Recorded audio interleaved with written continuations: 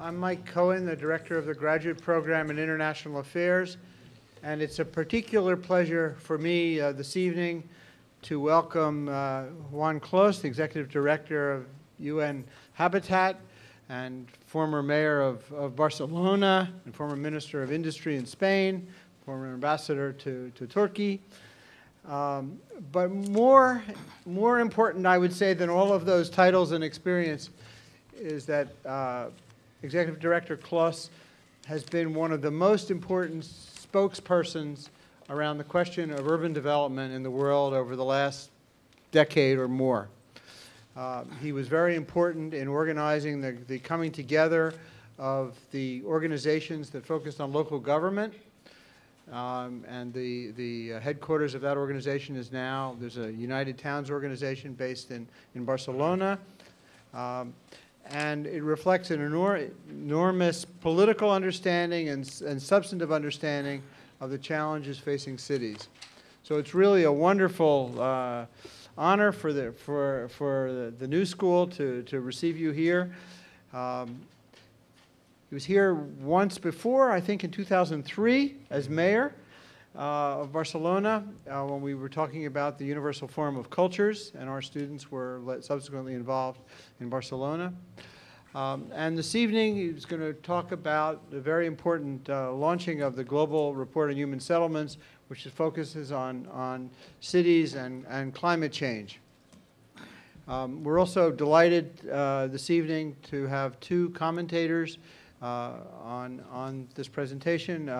Robert Buckley, who's both a faculty member here as well as managing director of the Rockefeller Foundation responsible for urban development, and John Clinton, who's a professor and the director of our new program on sustainability management. So this is a new initiative for the university, and we're delighted that John can also participate in this event. The framework will be that our Executive Director Clos will speak first and talk about the report, and then Bob and John will comment. I'd also like to acknowledge the presence of Cecilia Martinez, who is the new director of the UN Habitat's office here in New York. From Mexico, with long experience in Latin America and the world at large on urban programs, and we're delighted you're back in New York, and we're hopeful we can do some things together. And there are many people here in the audience this evening, students who've been working on these questions, and so we're delighted you're here. And we're also, this is the most important room of our university. This is where the Board of Trustees meets. And among these very powerful murals where we talk about social problems. And on my right is the struggle of the Orient, and then on the left, the struggle of the West, of different kinds of political issues. I was telling the Executive Director Clos, that during the McCarthy period, these walls were covered. All right, so the university was aware of the sensitivities at that time. So please let me welcome you and Thank you. Offer you the. Thank you very much. Yeah.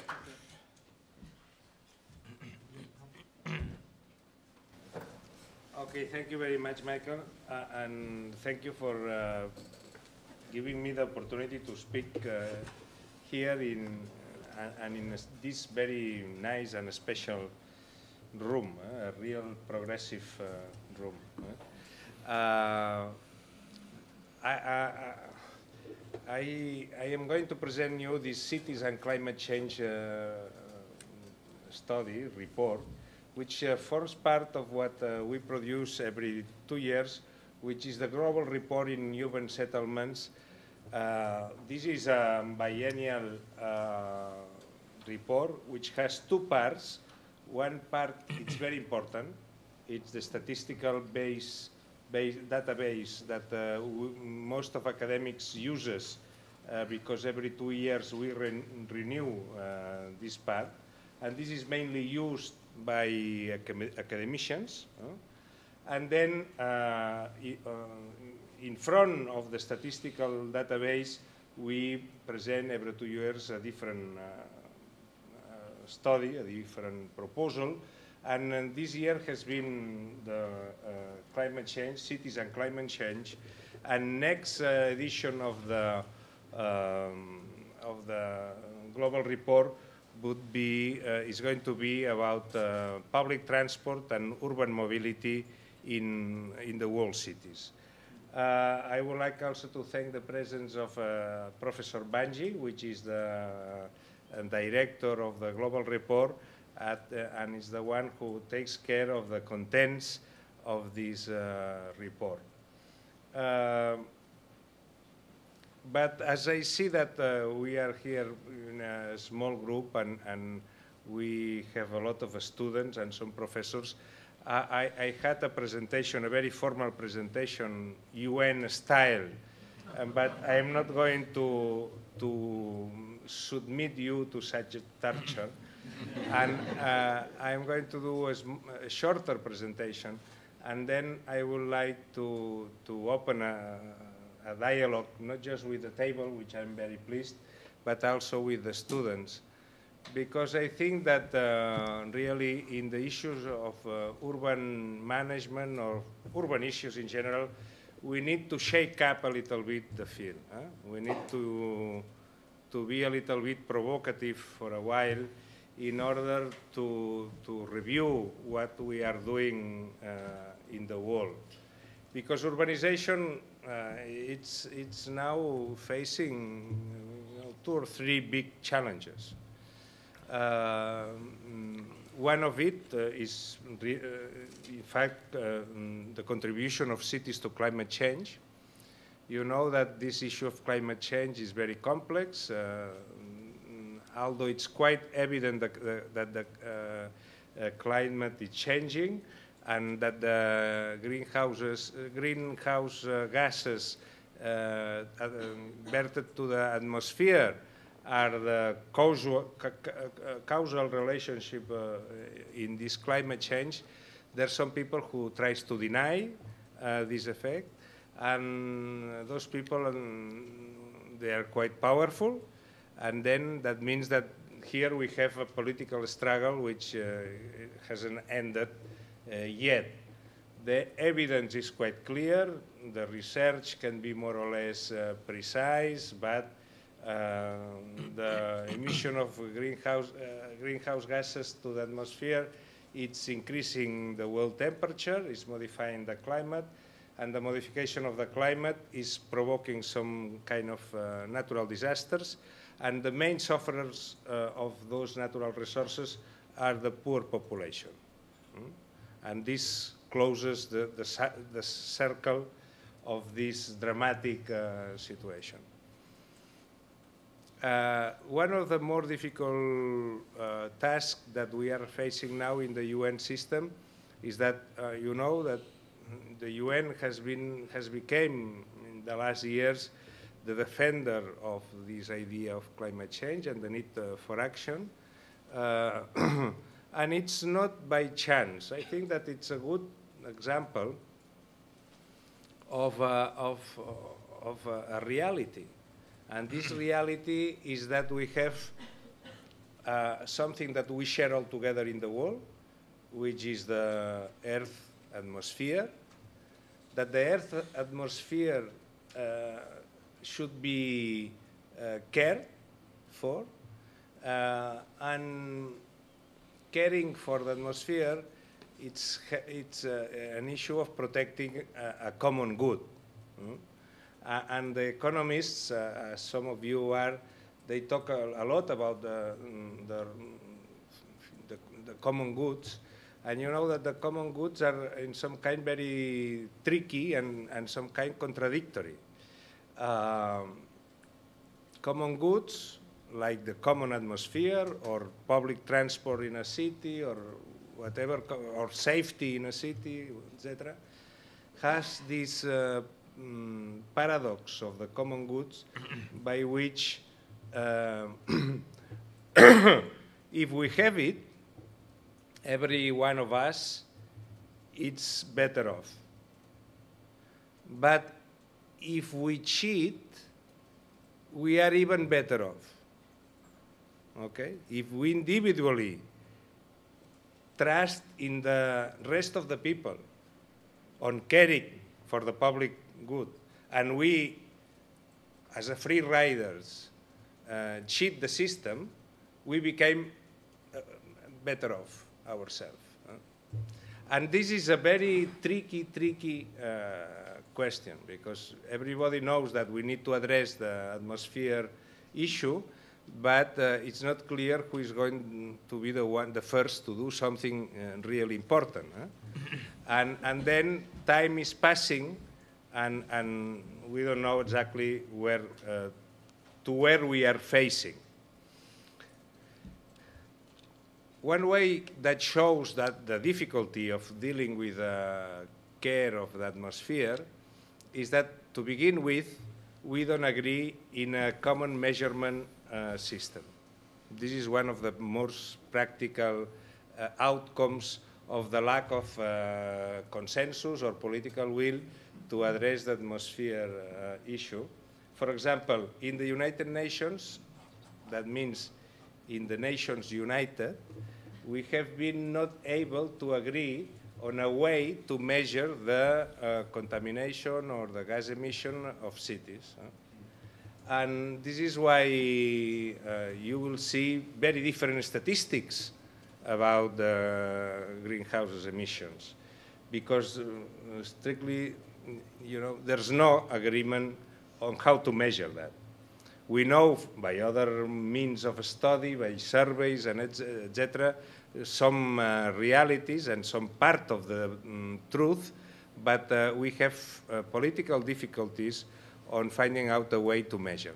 This is why, for example, you will see in the report that we don't agree on how much do the cities generate in terms of greenhouse emission, because there's no, again, agreement on how to measure that. The range goes from 40% to 70%, which is not about range of dispute. It's a good, disparity between 40 and 75. The reason for such a disparity is that if we try to make an approach, or a proxy, for greenhouse gases produced in the city, some of the studies and the scientists, they agree that they are more or less about 40% of the production of greenhouses. 40%, which is taking into account that cities represent 2% of the world territory, but represents probably between 60 and 65 of the GDP, it's a good, intermediate point. But of course, if we add not just the production of the greenhouse at the city level, but the consumption of the city, which imports a lot of goods from other parts, then this climbs to 70%. If we add the directly produced in the city plus the greenhouses emitted in the production of the goods and services that we consume in the city.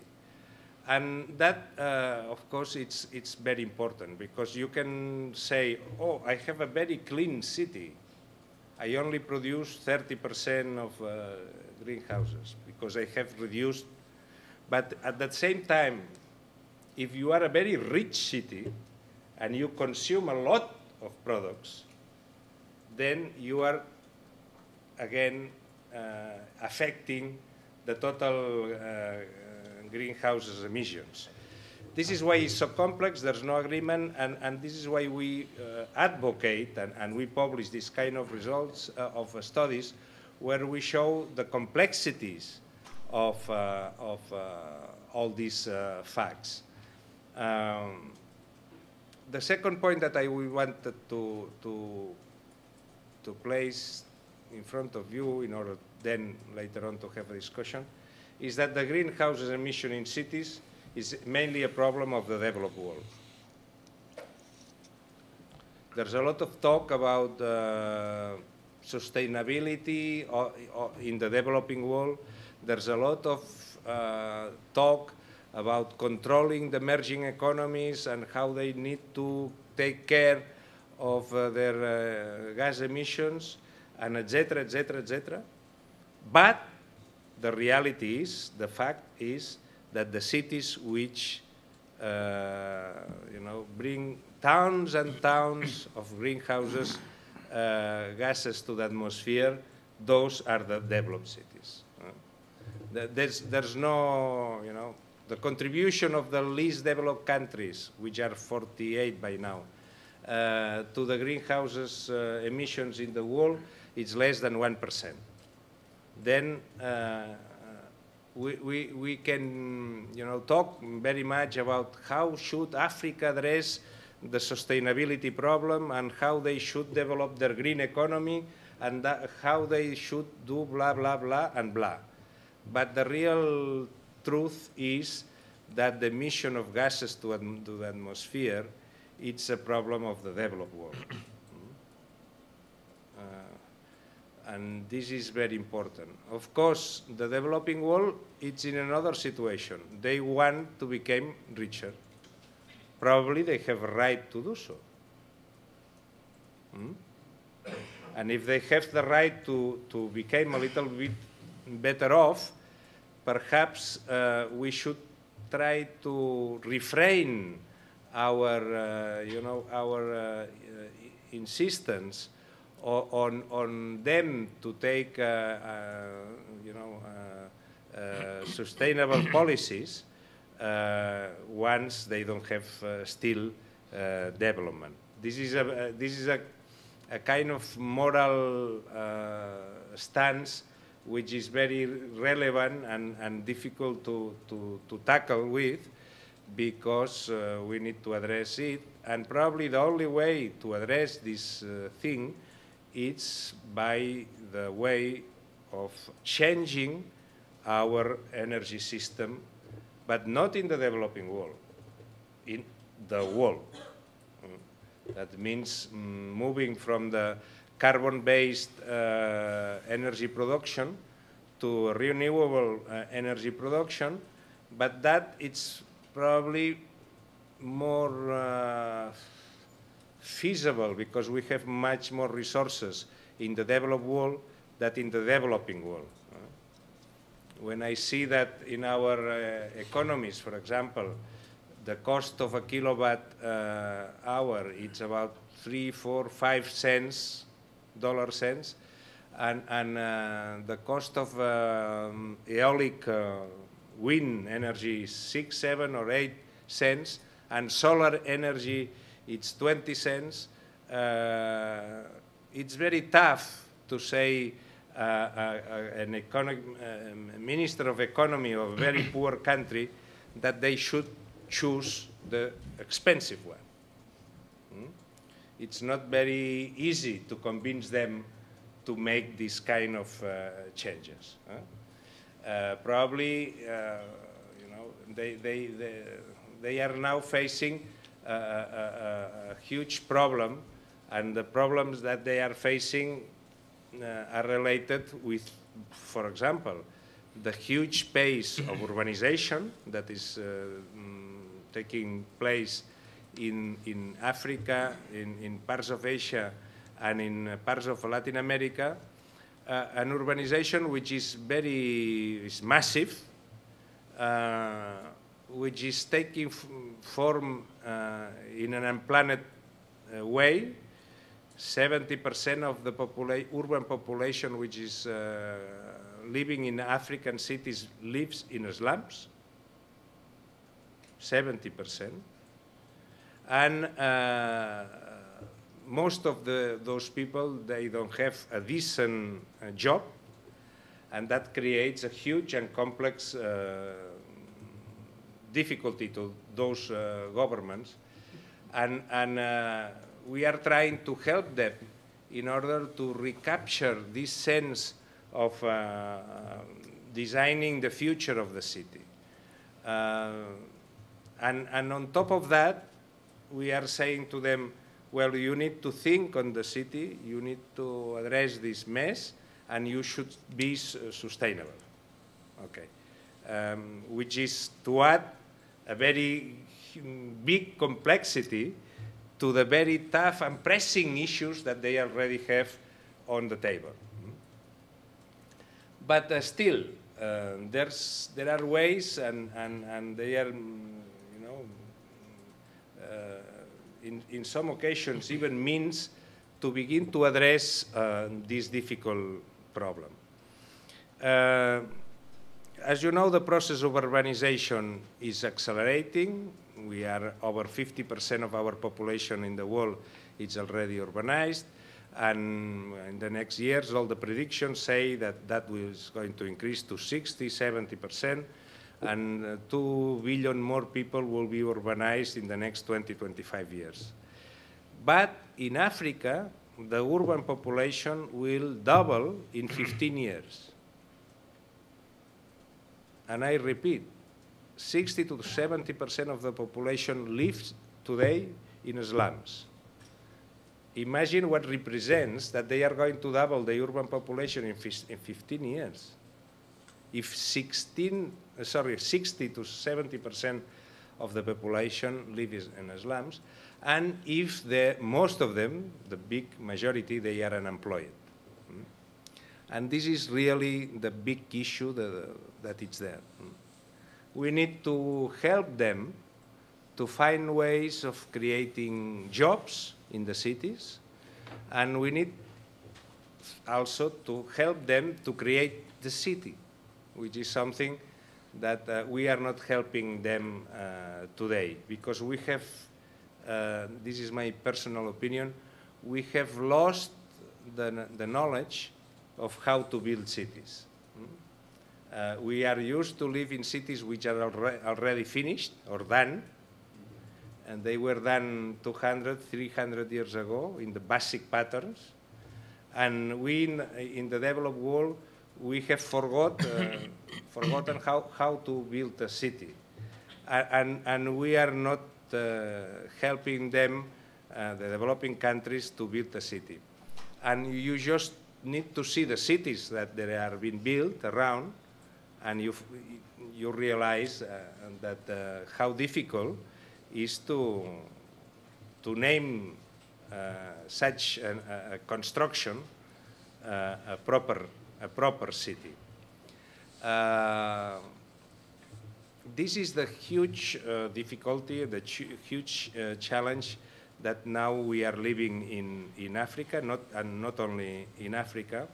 And in order to address that, in Habitat, we are trying to establish some new set of ideas, mainly based in 3 areas. One is urban planning, the other is urban legislation, legal system for the cities and for the city, and urban economy and job creation. If I begin for the last one, urban economy, it's a topic which it's quite, frequently treated by the economists, and I know that there are some here.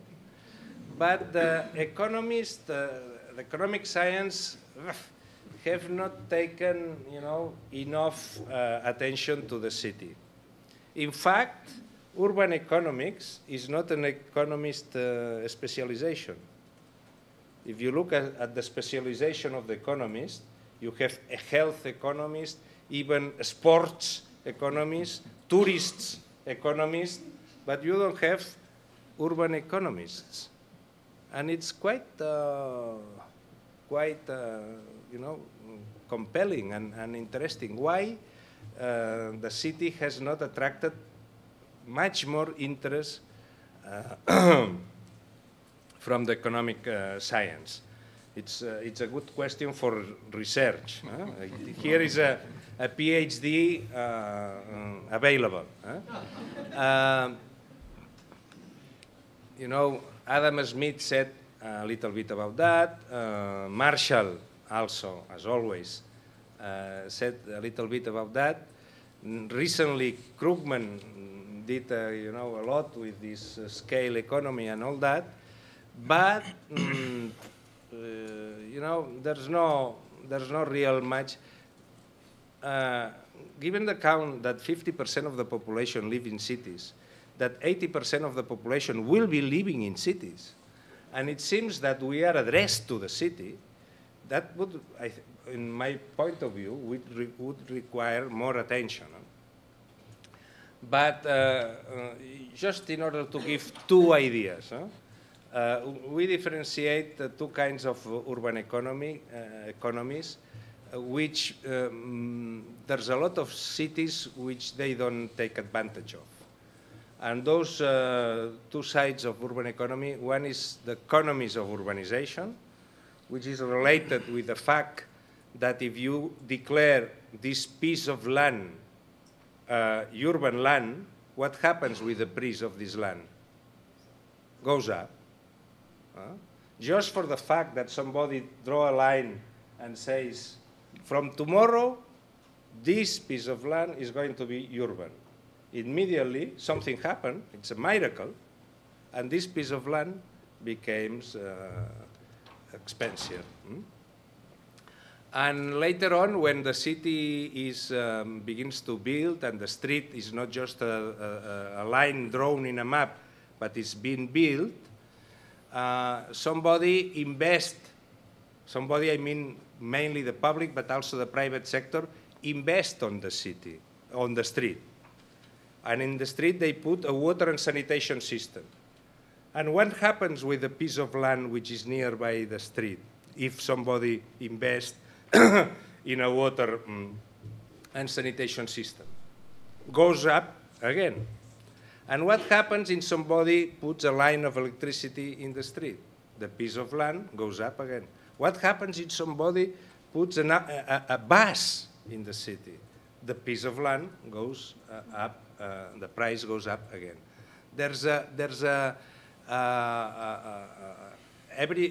Every speculator knows very well the economies of urbanization.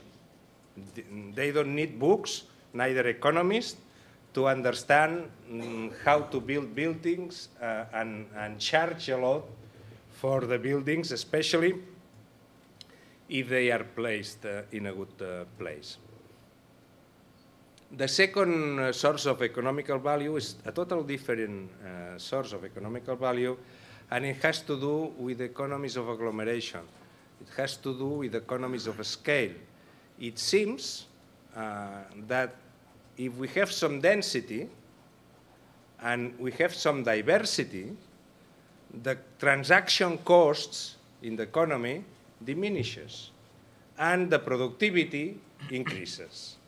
Then the city, when properly densified and properly diversified, it becomes a source of increased productivity. Okay? And that's another source of economical value which is very important. What happens in most of the African cities and also in South America and different parts of the world is that those societies, those governments, those city governments even, they don't have the institutions and the capacity to capture some of this added value, some of this generated value. And in not being able to capture this value, they don't have money to sustain the city. And then the city, you know, becomes something flat, with no production. And the city, instead of being an asset, which it is when it's well managed, it becomes a liability. It becomes a problem, even a political problem, because the city is a place where all the bad things happen. You know? I'm seeing now in Africa quite often ministers and presidents which are very happy of what is happening in the rural economy, because agriculture is increasing. It's in some countries even booming. And then the agriculture, it's a source of good news to the Prime Minister or to the Minister of Finance. But the city is a source of bad news, because every day it's a problem in the city. It's the problem in the slum, it's a shortcuts in electricity, it's a congestion. By the way, the congestion issue of the cities, transit congestion, it's another common feature of the unplanned city. And it's very interesting because, you know, I can understand that a rich city becomes congested. But it's not, don't you think that it's something awkward in the fact that a poor city gets congested? No, I can understand that a rich city becomes congested, but a poor city, why should a poor city be congested? But if you go to the big cities and even medium-sized cities in Africa, you will see most of them congested. And one good example of that is Nairobi, is the city where I am living today. No? Then we have in all these symptoms the lack of capacity to convert the city from a liability, which is now, to an asset. There's no, it's not a question of management capacity. It's not for managers to address this issue. It's more about politics, because to change the destiny of a city, you require something else or something more than management. You need a vision, you need a will, a political will, and then of course you need the technical instruments. Then in looking for the cities and climate change, we are saying now that yes, we can, we would like to help in order to create a most productive city, a better productive city, a city which becomes an asset, and a city which is environmentally sustainable. Let's accept the terminology for a while. And that is related to density and diversity. The way that we know that a city can be sustainable by now is through diversity of uses of the land and density, compactness, fighting against the sprawl, which is the origin of transportation, the demand for transportation, and the first instrument of the first reason for greenhouse emissions.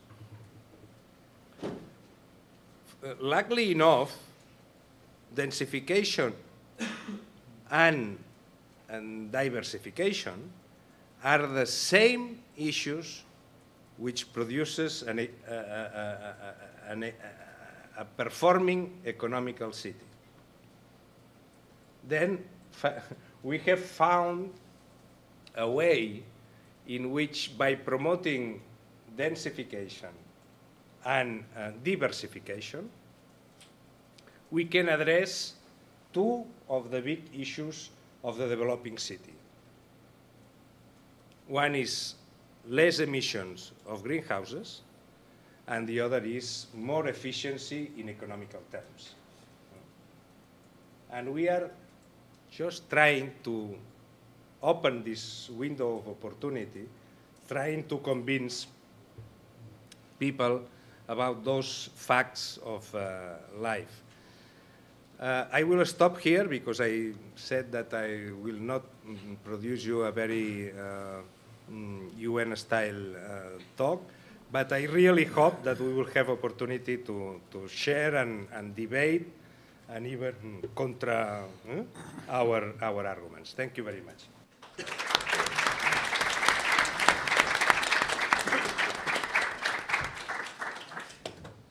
So Dr. Clos has put me in the uncomfortable position of commenting on someone who I agree with everything he says. He's working off an excellent report, so kudos, Professor and Madame. And he speaks wonderfully, like a professor rather than a UN official. So he puts me in a difficult spot, to say the least. I'm going to try to do three things, nevertheless. One is to use a metaphor to say why I think this report is so important. And then within that metaphor, to stretch it a little bit and say, where should we think about putting our money in terms of dealing with climate change in cities? And that's more or less to try to elicit some conversation. And then finally, as an urban economist, I have to defend the urban economists. Okay. So let me get the last one out of the way first. And this one, if you have to defend yourself when people say there isn't any contribution, it has the quality of, so when did you stop beating your wife? You know, there's not a good answer to that question. But the one answer I would offer is that in recent years, there's a new growth economics. And this new growth economics suggests that in fact, it's based on the work of Jane Jacobs, and it suggests that no longer are we bound by just capital and inputs, and that the decreasing returns to scale of the dismal profession and so forth will override everything, but in fact, recipes and the interaction of people in cities and the agglomeration economies and the urbanization economies that Dr. Clos spoke of are so important to growth, and that, in fact, in many respects, some of the high rates of growth that we're observing around the world are being accomplished by just that. And there's new thinking in economic growth theory that's based very largely on this urbanization theme. It's just beginning, and so in some sense, I think Dr. Clos has a lot more power to his comment that urban economists have not contributed to these questions very well. So that one's done as far as I'm concerned. Let me turn to the other two stories. And the one story is one that everyone knows, but it's wrong. And it's the story of the frog in the boiling water. And the story is that if you put a frog in water and you slowly increase the temperature, the frog will stay there and boil to death. Well, it's a myth. And in fact, the frog jumps out of the water. And even a frog knows that you have to avoid things like that. But there's something to be said that perhaps we don't. And so the whole sense of climate change is, are we like a frog in boiling water? And so this is exactly why the frog jumping out is what a report like this by the UN, and such a cogent report on such an important issue, is exactly the signal: jump out of the water. This is do something about what the state you're in, and it may well be too late, that this trouble is looming. And so you have to do something about it. And so I commend the UN and Dr. Clos and his team for putting this together. I think it's extraordinary, and I think the cities are one of the keys there. So let me go into why I think the cities are the keys, and one of the keys, and how it can be one of the keys. And I guess if you take the issue of the frog, and you think of the frog as a city, and then you say, what should the city do, this frog do? Should it try to turn down the heat? Should it try to mitigate the heat? Or should it try to adapt to the heat? Should it try to swim faster or put on a heat-resistant suit, or adapt, if you will? And so in the first case, in terms of mitigation, if you will, if, as Dr. Clos said, you have a free rider problem with fossil fuels being priced and having such an incredible externality, cities can't change that price. If one city changes the price, people will vote with their feet and go somewhere else. That's not something cities can do a great deal about. And if cities try to inculcate better habits and better practices, and of course there's a lot to commend that, but you bump very severely into the free rider problem. And so cities doing that is something of, this is a bridge too far. This is one that it's very nice and it's commendable, and I love the symptoms that I see of this and the actions that I see of this, but it's not going to work. It has to, it's a national level issue. It's something that it's pretty clear that you have to put taxes on fossil fuels and carbon, and if you don't, cities aren't going to be able to do it. There's just not enough there. And then the second point that Dr. Clos raised that I think is also an extraordinarily important one is that one of the best ways to build resilience is economic growth, particularly in poor countries. And so if you try to make those poor countries, and particularly those poor cities, which in some sense are the centers of growth, pay for it, the chances of putting those countries off their growth trajectory is profound, and it's extraordinary. And it's hard to think of a system that says, how do you structure taxes and benefits that says that they should pay for this? This is unambiguously something that the developing world is responsible for and should pay for. But now you get into the question of there's a lot of attention to doing just that, and with the recession and so forth, there's a lot of double counting and what the developing world is saying that they're going to contribute.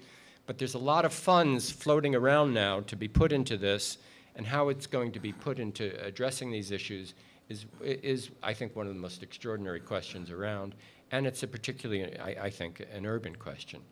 So that it says to me, in terms of stretching this metaphor a bit, one place that cities don't put their money is in mitigation. So if you turn to the other side and you say, put it in adaptation, where I think they should, what are the concerns there? And I would try to mention two concerns, and one of them has to do where I think economics can help, is that making bad bets. You know, the sense of the issue that cities confront is what is the expected cost to them of the incident that's uncertain. Now, suppose you're a mayor in a city that almost certainly is going to have a drought, a flood, whatever, something catastrophic, but it's going to be within the next 10 years. And your term is 2 years. Many mayors will say, I'm going to self-insure this. I'm going to take the bet. I'm not going to do anything. I'm going to pass it down the road and kick the can until the next mayor comes in. And that, in many ways, is a rational response. The other side is, do you undertake activities like insulating your infrastructure at incredible costs when it doesn't pay to do it? And this goes back to the metaphor of the frog buying a heat-resistant suit where the heat is going up at such a rate that it doesn't matter. So in some sense, this is an insurance problem, except that it's an insurance problem with a risk distribution that you really can't price, and there's lots of uncertainty around it. So how you deal with those adaptation questions in very tricky mathematical and sometimes counterintuitive ways is hardly straightforward, particularly when you're trying to bring a democratic base to come along on this. And then the second part of this is what I would call the fiddling while Rome burns syndrome. And here you could have very well-intended community groups organizing and bringing together ideas about what should be done, and they may be very important issues, and they may be, for example, take care of the waterfront so it's not the slum community on the waterfront isn't inundated by the next storm, and in fact the dam is much more fragile on the other side of the town. So how do you do the calculations, and how do you make voice, which is so essential to organize these investments, but make it a voice that is in fact rational and calculating things that will indeed protect cities and the people in them from the crisis that's in front of us. And I guess this last point links up very closely to the first point about the difficulty in mitigation and the fact that so many donors now have so much money that they want to put into this. And I've seen this before, often with international institutions wanting to drop a bomb full of money. And unless you get local buy-in, you're not going to drop that bomb very effectively. But that buy-in also has to be correctly structured in a way that you're eliciting a voice that's rational and calculating things that, what are the real risks and the threats to our society.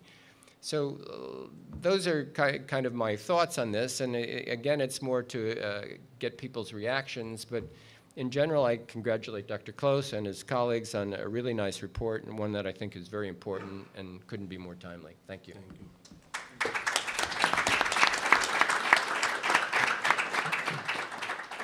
Thanks, Mike. Thank you, Dr. Clos. It's a real privilege to address the report and to respond to some of your comments. I find it a very wide-ranging report. It addresses an array of issues in a way that really looks at the linkages among those issues in an important sense, and it's quite quite bold and unsparing at times of some of the parties that shouldn't be spared. I see the report through the lens of an educator who is working with students and faculty who are studying sustainability issues in the urban setting, and so my responses will come from that, through that lens. I think one of the most important contributions is the framing of issues. As you suggested earlier, if we look at cities as producers versus as consumers, it has a very different impact on our perception of what the problem is. I think as well that the systems dimension of the report is very important if we conceive of cities as we frame the issue of cities as ecosystems. It also helps us understand some of the opportunities that we may have to address these issues. You talked a bit about the political will issue, as the report does, and Bob certainly alluded to that in his remarks. I think that looking at this from the standpoint of an educator situated within a university, I'm very interested in what universities can do to play a part in trying to develop competencies among students and trying to take advantage of the resources that universities bring that are perhaps unique or at least distinctive. And that in part involves being a convener on the one hand of various parties. There's a very strong emphasis in the report on partnerships and the difficulty of creating alliances that can be effective. I think that in our experience here in working with other institutions, working with the government agencies, and working with NGOs and community-based organizations, we've found, and I've certainly found over the course of 20 years or so of doing this kind of work, that it's indeed difficult, but the university is perhaps very well situated to play an important role in addressing some seemingly intractable conflicts and bringing people to the table that might not engage otherwise.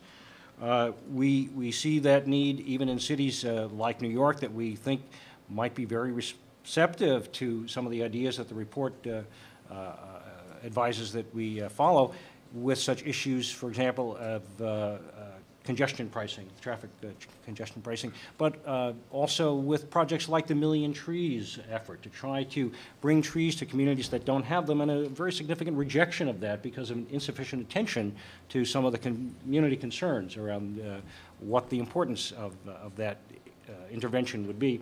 And I live in Brooklyn, and right now we're going through a real crisis about bicycles.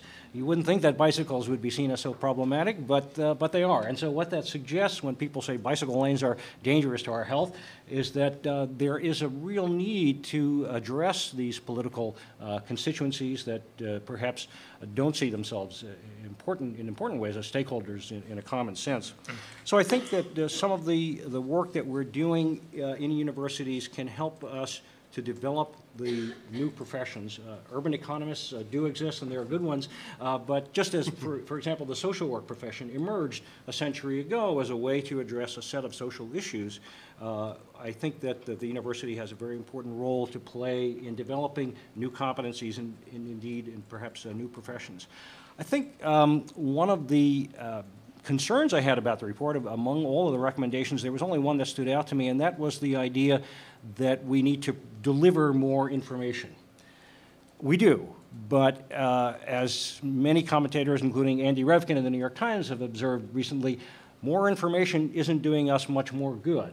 The need to communicate effectively about climate change couldn't be more urgent, and so projects like the one at Yale on climate change communication, the project at Columbia on environmental decision-making, I think, also plays a role in helping us understand how vital it is to articulate the message in a way that will be received appropriately by the various stakeholders who can then be brought to the table. So I think the report takes us a very long way towards beginning to understand many of the issues, again, in a systemic way, and as a member of a university community that has a tradition of engagement with social issues, as the murals would suggest.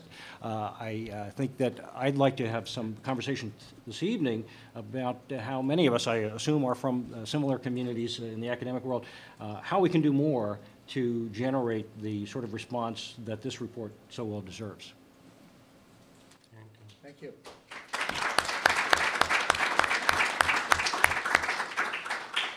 Well, perhaps we could open it up, and if people have questions, Maybe we collect a few questions. I feel that the production question is a growth question. And one of the challenges to the way urban economics is posed and economics as a whole poses the growth question is it doesn't actually address the dynamics of growth within cities. It doesn't understand the production dynamics within cities. One of the reasons Jane Jacobs was so interested was she was laying out how work expands, how innovation occurs within cities, and then how we take that, take it apart, and try and understand how cities grow. So coming back to growth, it seems to me that the opportunity is really in understanding how these industries in cities, developing cities particularly, function. This seems to be more an institutional question than it is a question of economics as a whole, which is a lot of the habitat debate to date has not quite grappled with the question of how would you reconsider regulation around, say, national industrial policy. Should it be regional or local? Should this be a set of institutional questions that can be regulated? You raise the second issue as a legislation problem. And I'd like to kind of pose this back as a question to you, which is if you had to combine your two issues, you raise the first one as the planning domain, you raise the second one as the urban legislation domain, and then the third is an urban economy and job creation. It seems to me, from my vantage point, where I do a lot of work with industries, that this is where the crux is. You can kind of tap the production side growth question of actually how the growth dynamics work. Along with this question, I see a lot of things over this here, right? Transportation, industrial production, goods, and so on. But that's not where I see the economic debate. But I do see, if you look at it from a very local lens, a real opportunity perhaps to take this conversation. I didn't know that such a number of urban economies existed. Because in this room there are at least 4 or 5. Right? I'm very surprised, favorably surprised. And I understand very well your preoccupation in that sense, because this is probably in the nucleus of what is happening in the African city. When we look at the urbanization process of the world, we talk a lot about, the growth of urbanization, etc. But the growth, the most and the biggest urbanization process that we are seeing in the world is the Chinese urbanization. And looking in terms of historical evolution, the Chinese urbanization, to my consideration, is a classical urbanization because it's related with industrialization. I consider that what we are seeing now in the urbanization of China is more or less what we saw in Europe 200 years ago, and we saw in America also 150 years ago. And then, from that point of view, the urbanization process of China is a traditional one. But where we have problems of urbanization, it's in Africa, where we have a huge process of urbanization without industrialization, which comes to the point of your comment. And this is, this is a very open question mark. We don't know what is going to happen. Because in human history, we don't have such a huge process of urbanization without industrialization. And then one comes to the question, why people then go to the cities if there's no jobs in the cities? And I think that one partial explanation for this migration is that in Africa, as I said at the beginning of my speech, although sometimes it's not very explicitly detailed or explained, there's a agriculture change. There's a green revolution, although it's not recognized. And the agrarian reform of Africa, it's taking the shape of privatization of land, following the fashionable liberal approach or neoliberal approach to the economy functioning. And privatization of land and better exploitation of land just pushes people out of the fields. Then probably a good part of the urbanization of Europe, a good part of the urbanization of America, and a good part of urbanization in China was driven for the demand of jobs coming out of the city.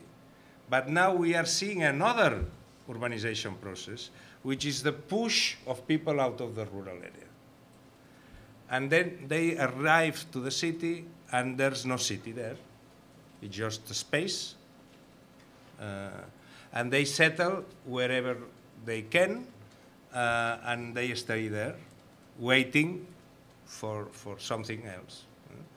And that comes to the issue. This is my profound worry about the functioning of the developing city, which is not able to generate a system of favoring the good spillovers of the city, the economic growth of the city. And well, I agree with you that a problem, apart that it's up to the economists to describe this reality, the problem is not an economist one, it's an institutions. What those society they lack, it's the institutional capacity to organize proper markets, to generate basic something that we have forgiven because it was given to us 200 years ago, and this is what is much difficult. If we look at the development problem of developing countries, it's not anymore a human capital problem, because you find people which is very well formed, very well trained. Some of them probably are students of this university. I mean, and they can compete everywhere in the world. There are good and well-trained people everywhere, but what is lacking is the institutional capital. There's no political consensus, and there's no political arrangements between the between the powers of the society in order to establish a field in order to play a good game. Then there's still tribalism, there's still a lot of other means of organizing the people, even organizing the people politically, which is it doesn't favor the creation of institutions. Michael Cohen and I reviewed the UN Habitat's Sustainable Urbanization Program in 2008-09. And I listened to your report and talk about institutional change, and Bob said maybe some frog needs to jump out of the water, go, hey, maybe the routine, it's really what we do every day. There's no big project here, it's the massive project we're doing every day. Given this report, is the UN Habitat rethinking the way in which it's divided up into sectors that make no sense at all? In all the projects we looked at where, like Lake Victoria, you know the examples. And it seems to me that I find that also replicated everywhere. Those sectors which come out essentially out of the 1960s and 70s in the way things are categorized. Is there taking this and say, UN Habitat reorganizes the way it runs? You're a big city. Yes, we need to review our work and our strategy, but not just because of this specific topic of cities and urban change. I'm sorry, and climate change. we need to review our thinking, and I think it's habitat, but also I would say all the people who study the evolution of the city, because in that sense we don't explain with enough clarity what is happening and where are the problems, and then at least if we do a good diagnosis, perhaps we can suggest some corrections or some treatment. Now, if 60 to 70% of the population lives in slums, and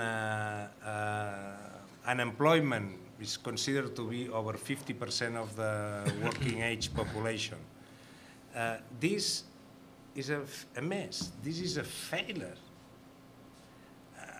And then we should recognize that habitat, but when I say habitat, I say the big family of people who is working on the cities, have failed in providing new ideas in order to explain this reality.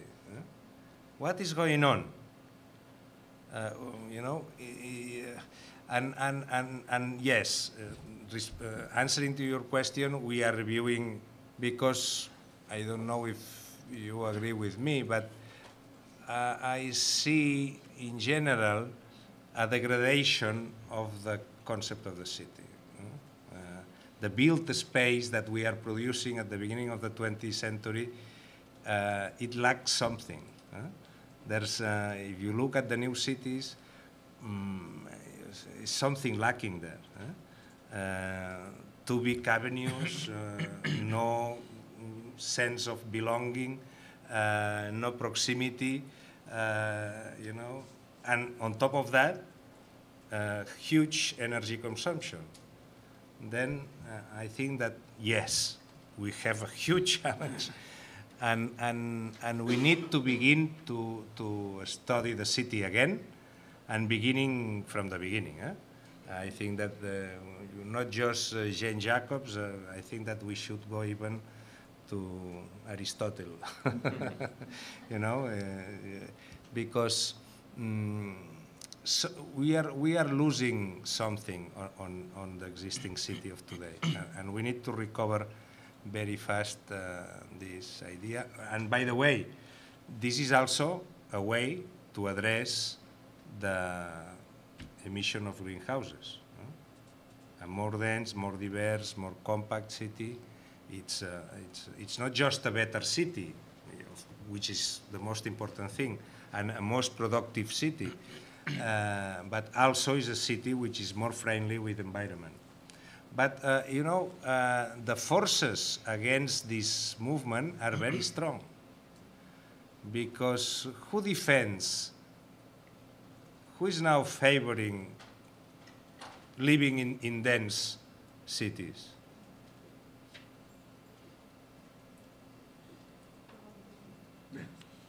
How many of us are we defending in terms of percentage? Where are the big powers insisting? And you know, that's something, the good city, the city which has sense and has a spirit and has a culture, it's a very political creation. It's a creation of a vision, it's a creation of a sense of identity, it's a creation of, you know, a lot of things, which, you know, a standard technology of producing houses and buildings, very nice buildings, isolated ones, it's not the issue.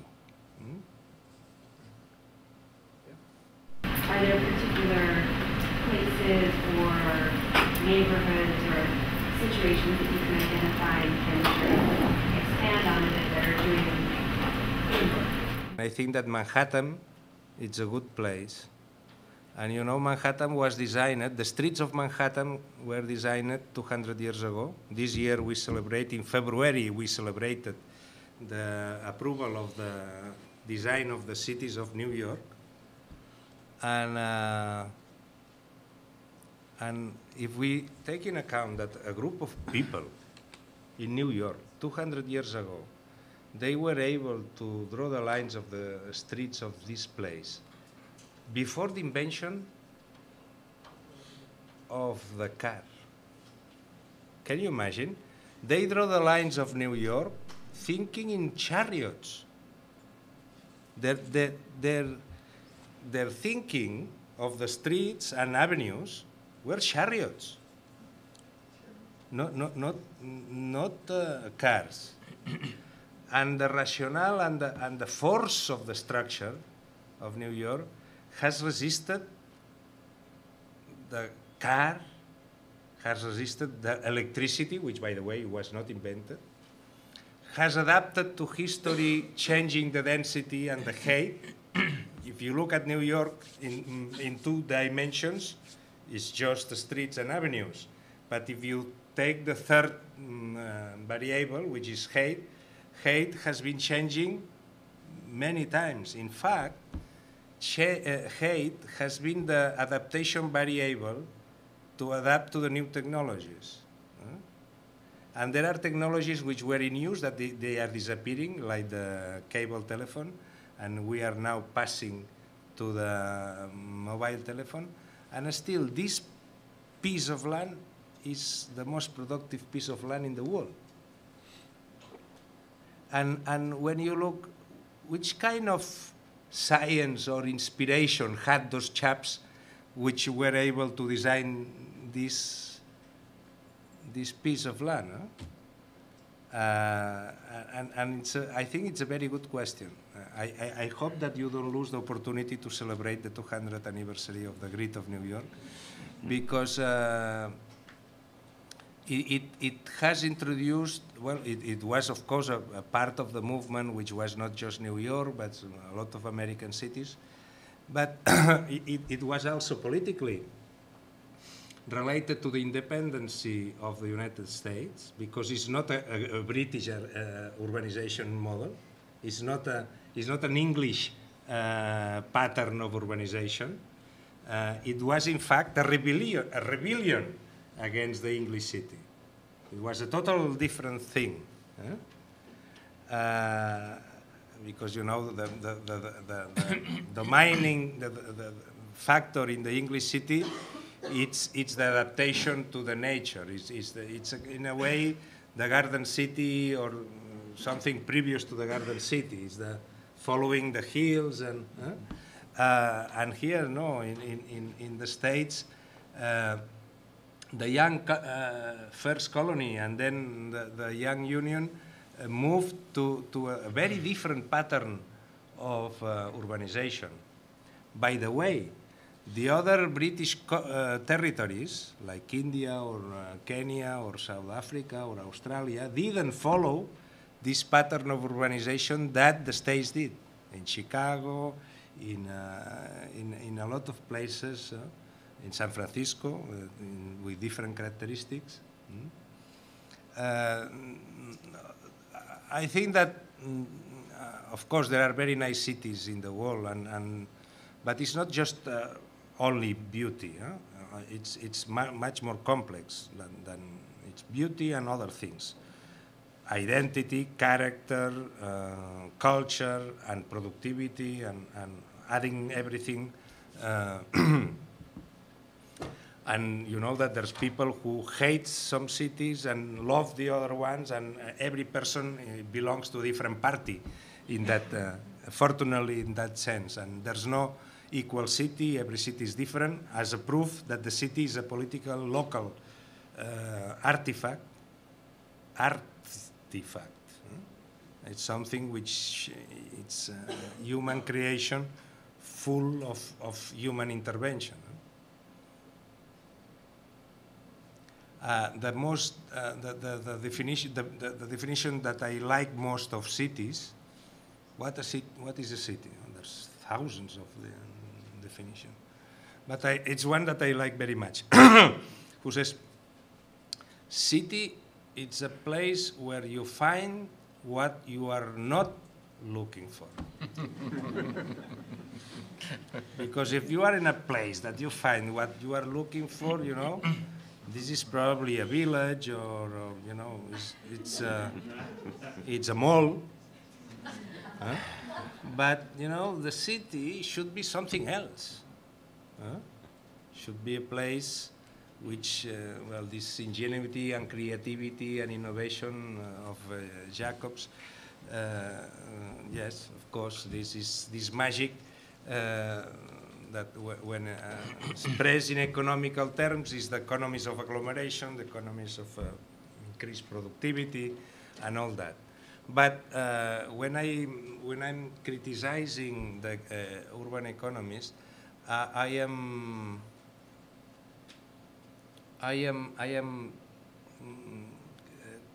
reclaiming you, the urban economist, that some kind of quantification of the economies of agglomeration. Because if we, all the humans, go and rush to the city, that must be a very important, factor. And if you mention economies of agglomeration besides 200 things more, at the end, we don't know how important is in relative terms.